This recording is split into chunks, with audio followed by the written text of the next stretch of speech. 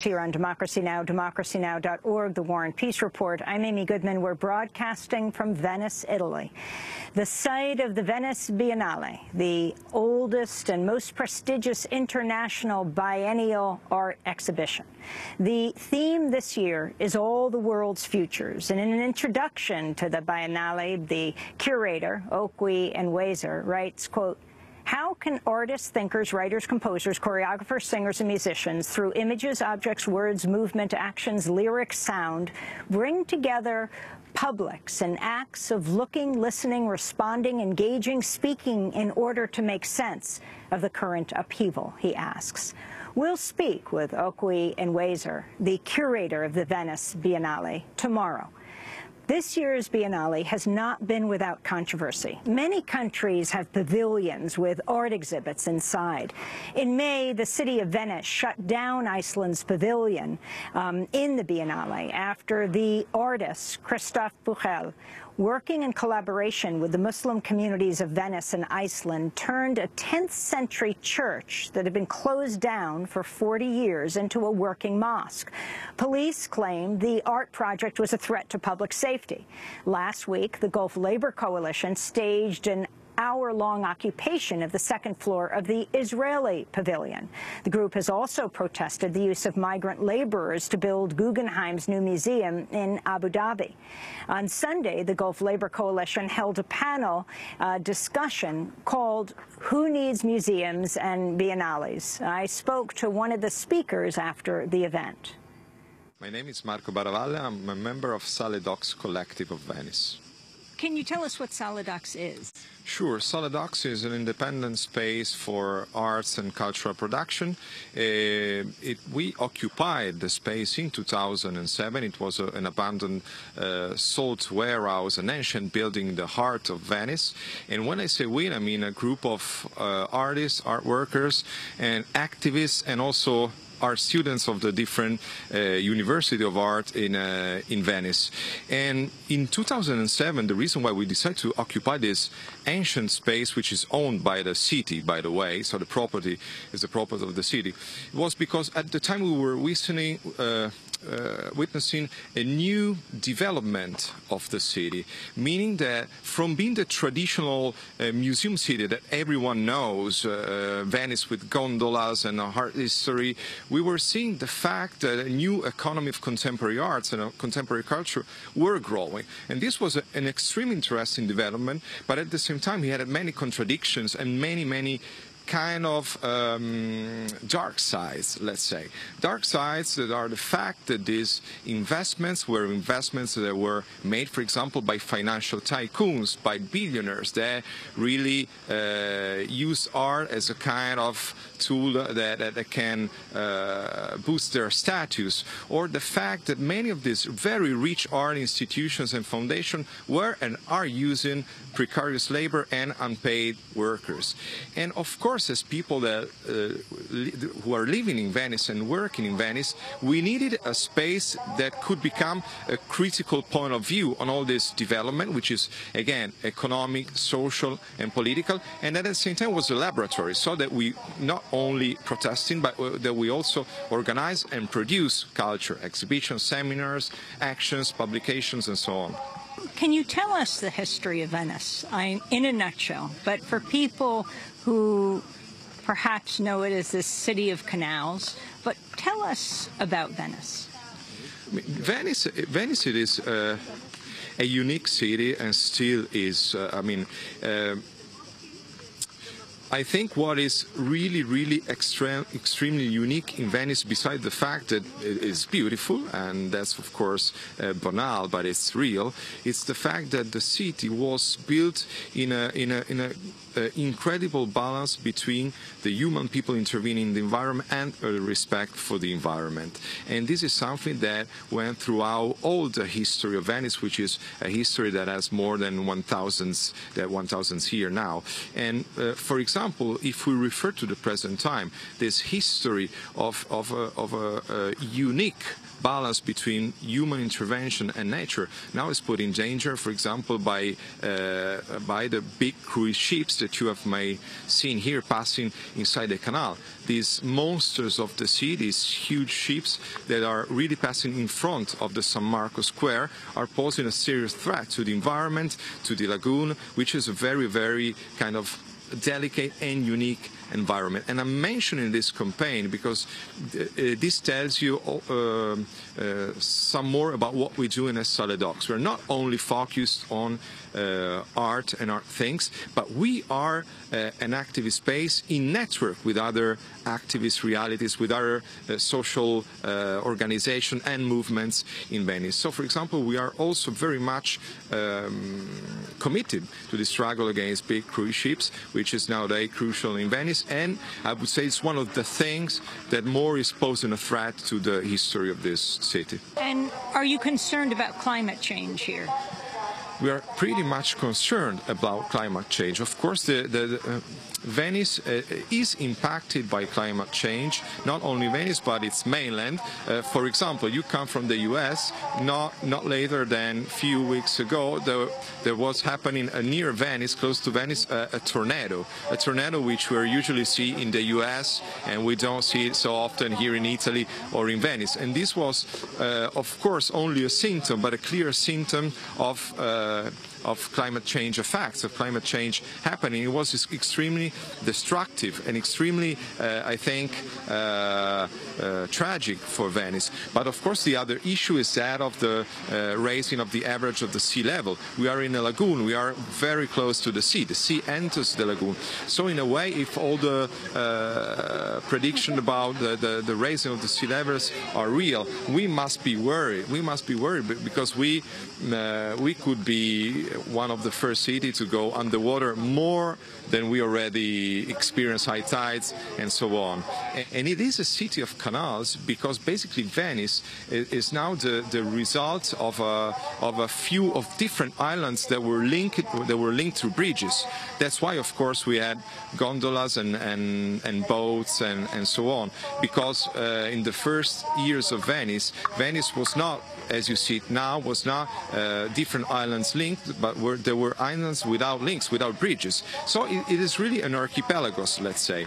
That's how Venice kind of was founded, and it developed. And with austerity sweeping the continent, of course, in Greece and Spain, how does that affect Italy? And how does that affect the Biennale, the Venice Biennale, which is so well known for this massive exhibition of art that also has a lot of support from the state? In the United States, conservatives might be listening to you and saying, I agree with his critique. The Biennale shouldn't be supported. The arts shouldn't be supported. Mm-hmm. This happened in Italy even before austerity. So our politicians didn't need austerity or crisis to not support arts. This is unfortunately a typical feature of Italian politics, especially during the 20 years of Berlusconi government.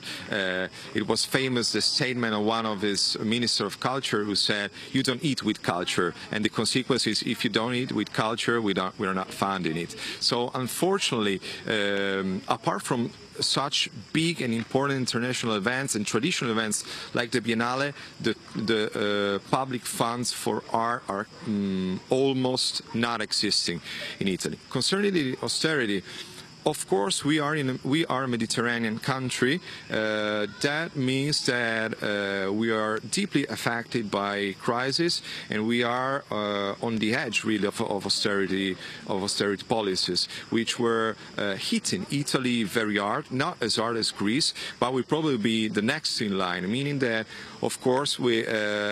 The Troika and the so-called European institutions asked to the governments of Italy brutal reforms that really are going to the direction of further cutting to welfare, to culture, to environment, and so on. And unfortunately, we must say that both right-wing and leftist politicians in Italy really were really completely obedient to this command of austerity of the Troika. Speaking of austerity, austerity.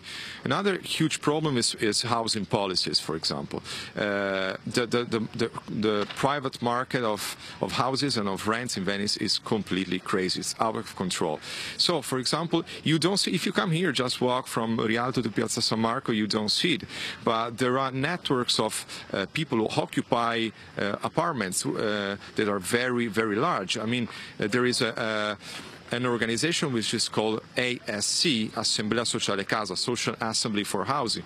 And this is a network of more than 50 occupied apartments in Venice. And it puts together migrants, young people, students, but also Venetian families. Families that before austerities could pay the rents, and after austerities and with the crisis, they cannot afford to pay these rents anymore.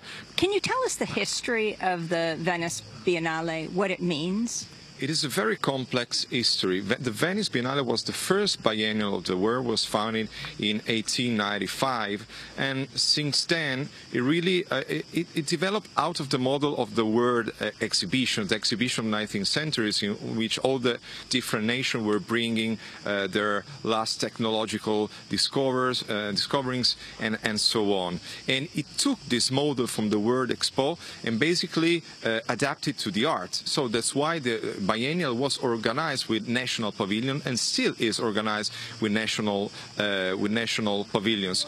And the biennial has a very complex story of political and economic ties with the city too. Of course, there is all the official history of the Biennale, but there is a very strong counter history and counter narrative of the Biennale. We spoke today about the protests of 1968, protests that of course were happening in Venice and touched the Biennale too. And why were the protests happening in Venice? Because it was 1968, and so there was basically a world revolution going on. Of course, it was a big time for social movements all over the world, and Venice was no exception to this stream of protests. And the protests touched the Biennale too. The Biennale was accused of basically repeating a colonialistic vision of the world by having this national pavilion hosted, of being a nationalistic event. Very, very much tied to the official politics of the countries that were hosted here.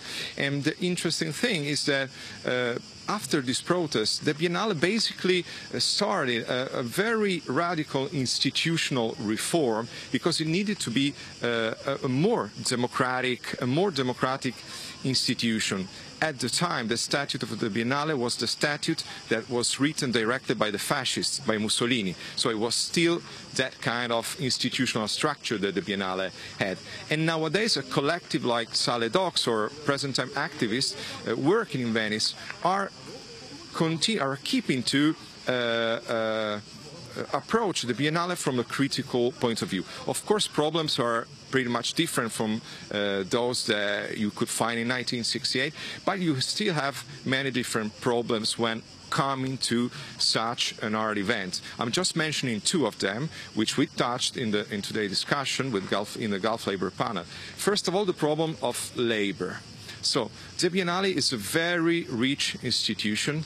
Lots of money are invested both by private and public institutions here, and the Biennale generates a large amount of labor, but this labor is precarious or is largely unpaid. There is a problem, for example, with university internships. We don't know how many university interns work for free, not for the Biennale directly, but for all the linked exhibitions that happen in the city. Second problem is the problem of the relationship between the exhibition and the city. So we are speaking of the very famous Creative City, and how does the Biennale works as the Venetian version of the Creative City policies.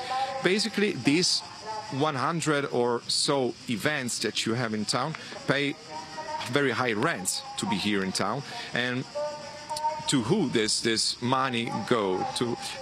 They go to the pockets of the landlords of the city. They go to the pockets of the biggest real estate owners and actors in the city. So that's why we see a paradox. And S.a.L.E docs is trying to intervene within these contradictions, for example, by creating an alternative model of a pavilion in which it is basically the city and the people working for the city, the art scene of the city, which takes advantage of an event like the Biennale, and in which the labor is fairly paid. So this is only one example of what we're doing here. I dare say a Venice-based artist with the group S.a.L.E, speaking here at the Venice Biennale. This is Democracy Now!, democracynow.org, the War and Peace Report. When we come back, we'll be joined by the president and curator of Creative Time, which is holding a summit at the Biennale here today through Wednesday. We'll be back in a minute.